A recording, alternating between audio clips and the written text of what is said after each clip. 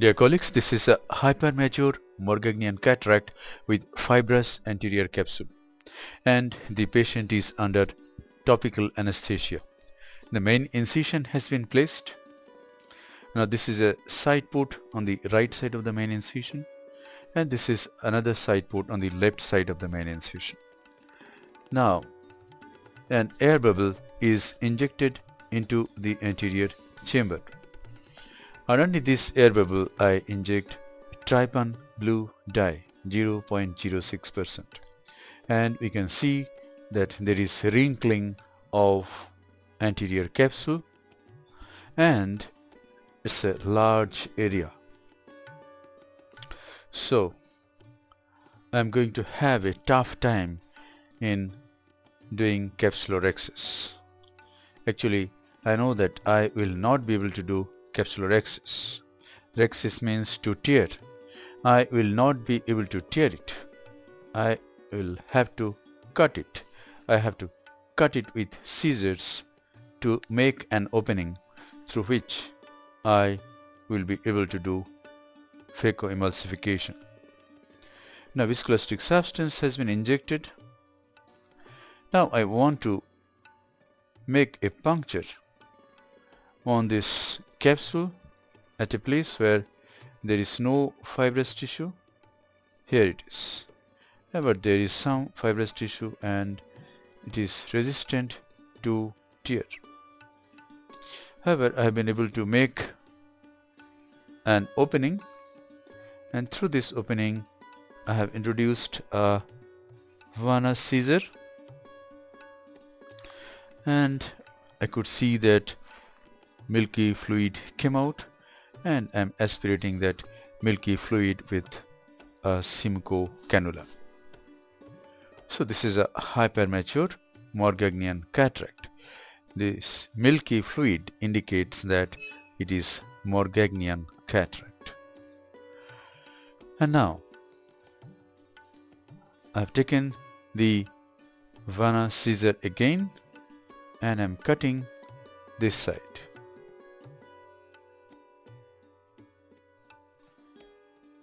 This is actually a vitreous micro scissor, which is used in vitreous surgery. I am using that to cut this fibrous anterior capsule.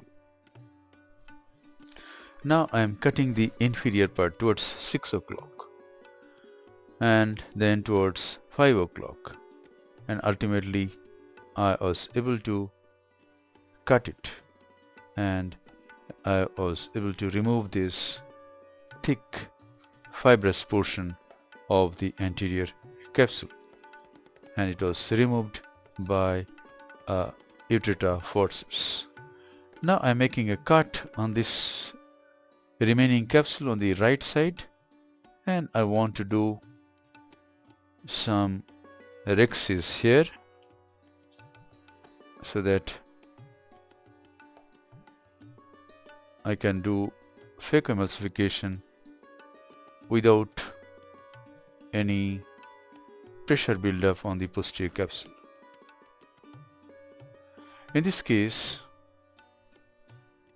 I have started Phaco emulsification, and this fibrous anterior capsule usually doesn't extend to periphery, and the posterior capsule is usually protected.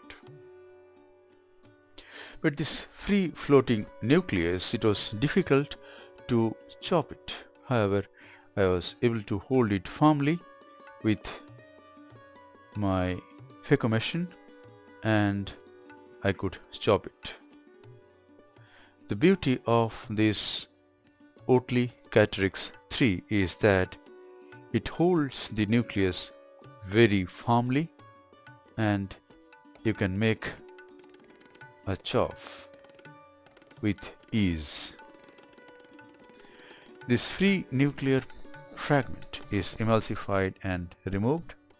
Now I rotate the remaining nucleus, hold it firmly and chop it here. Phaco power utilized in this case was 70%. Flow rate is 45 ml per minute and vacuum is 450 millimeter of mercury. Now I am almost through. This is the last part of the nucleus. There is no epinucleus, so I have to be very cautious. Fortunately, the antechamber is very stable. The posterior capsule has gone towards the vitreous and enough working space is there.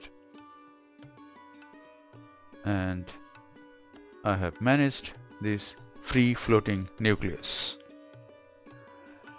And now I remove the cortical matter with a Simcoe cannula. I go through the side port and I remove the cortical matter.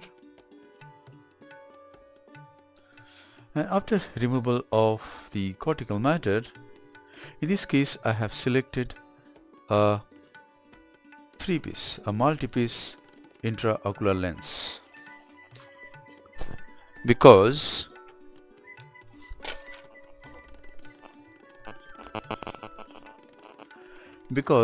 if I use a single piece intraocular lens, one haptic may come to the sulcus. I want to place the lens in the bag, and that will be possible if I use this multi-piece lens. These thin haptics I will be able to place in the bag, in the remaining portion of the bag, and the lens will be nicely centered. Yes, the inferior haptic has been placed in the bag, and now I dial the lens in such a way that both the haptics are behind the fibrous anterior capsular rim. Fortunately, in this case the posterior capsule is not fibrous, it is relatively clear. The patient is under topical anesthesia and the patient is moving his eye at his sweet will. And now I have to remove the viscoelastic substance nicely. Lot of white flaky material sticks to the optic of this multi-piece lens as it goes through the cartridge. This is sensor multi-piece intraocular lens, no financial interest. And now I am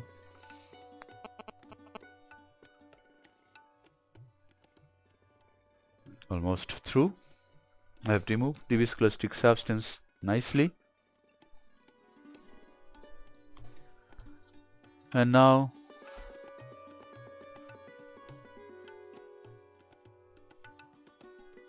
this is the bimanual irrigation aspiration. I am going behind the intraocular lens and irrigating the space between the lens and the posterior capsule to remove the viscoelastic substance. See, the lens has been so nicely centered. It is because the multi-piece lens, the haptics have taken shelter at the equatorial region of the capsular bag. I am using both irrigation and aspiration at this moment to remove the last amount of viscoelastic substance. Now I inject an air bubble, and underneath this air bubble I am injecting moxifloxacin. Now I hydrate the side ports. I have used a bit of pilocarpine also in this case, just after moxifloxacin.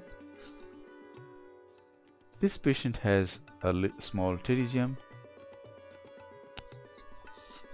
We haven't asked the patient to undergo pterygium surgery at this stage. This is the final wash. So whatever the challenge, if we try, we can overcome any challenge. Unless we try, we don't know that we can do it. Hope this video will help you in developing your surgical skills. Thank you for your attention. Please take challenges, face challenges, and be strong. Thank you very much.